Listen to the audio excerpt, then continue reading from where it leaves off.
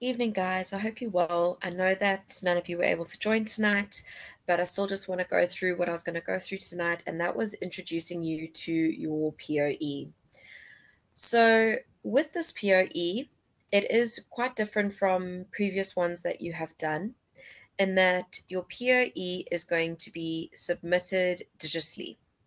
And what I mean by that is you guys are not going to be focused purely on the submission through SafeAssign. You're still going to write everything in Word and submit it on SafeAssign, but the way that this POE gets marked and the way that I look at it is through your digital submission in the form of a blog.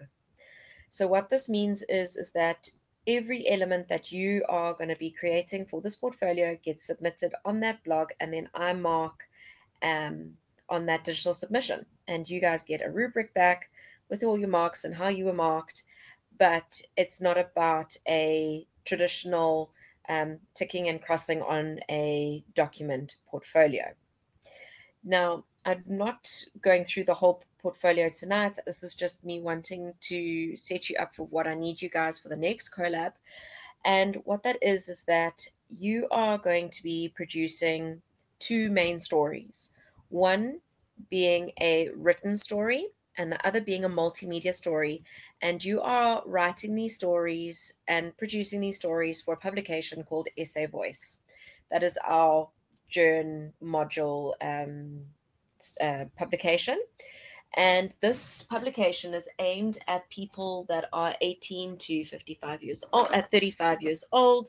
They are a younger generation. They are looking at stuff from the perspective of, depth and understanding, and, are more hip and current and up to date with, social issues within society.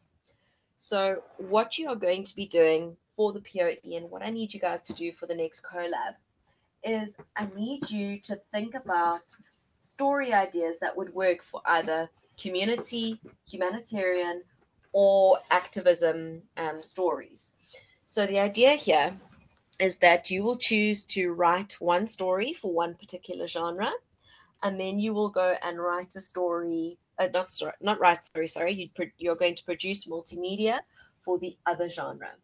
So it's quite interesting because you're going to be getting multiple perspectives for this particular learning unit. You are going to be working through the content in multiple different mediums, as well as producing content that would be fit for print. So what's really important for this particular portfolio is that you need to think about what kind of scenario would work for the different stories. So, we are always very quick to, just think of an idea, quickly jot it down, and then that's it. That's the route we go and we stick with it. But I want you guys to approach this a bit differently. I want you to, for our next collab or by our next collab, I want you to think about what kind of stories you would be interested in writing. Now, the idea here is that you are writing with a South African audience in mind, but with the knowledge that there is international reach. So for this POE, you're not only focusing on South African stories, like we have had previously, but you are needing to think about our international audience as well, because you're producing content for a digital platform. So what I want you guys to do and what I want you to think about is when you are breaking down these stories and trying to establish what you think you might want to write and produce for these stories, I want you to think of your story angles. I want you to think about different approaches that you could take that would mean, just trying to think outside of the box a little bit and not just taking things at face value and just immediately writing. I want you to brainstorm. I want you to think about what you are, topics that interest you, different approaches you could possibly take that's going to, really produce something that is different and interesting. And I don't want you to just approach this from the very obvious angle. And the topics, because it is for activism and community and humanitarian, or two out of those three you'll choose, it does mean that you have the ability to think locally as well as globally, but also don't think that any topics are too big or too small, because I've had students in the past that have written their entire journalistic story, portfolio, on the issue of monkeys in their area. And it, might sound like an absolute trivial topic, but actually they went and interviewed people that are part of the monkey rehabilitation.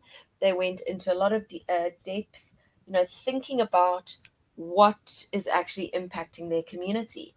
So you need to make sure that you are, just spending a bit of time thinking about what would work in print form and what you think could work in terms of multimedia. And what is included in multimedia is pretty much everything that paints a picture and makes a story. So this is going to be a combination of video and audio and sound recordings, photos, text, the works. All right, so I want everything included in this. And the idea is that these two stories, while completely separate, should show me your understanding of this module overall. So these different pieces and the different elements that make them up, these all get loaded on your website, and it's really interesting because then I get to see and interact with your portfolio in a very different way. Okay, so for our next collab, please just spend some time going through not going through the PRE, thinking about your different topics, the different styles in terms of writing as well as multimedia. And I want you just to spend a bit of time working through it and, just thinking about what you are trying to achieve, and, just start thinking of ideas that then I can break down for you. And if you have questions, then I can answer them for you in our next collab. Okay, so just remember it's that these two different pieces that you're going to be doing are very different in their approach. One is going to be, more not necessarily formal, but it's written, it's the quotes that speak, where the other one is going to be all about people's actual voices doing the talking, and people's the engagement and the visuals and the audio, how all together creates this bigger picture. All right, so that's it from me for tonight, guys. I hope you have a great evening, and I'll chat to you soon.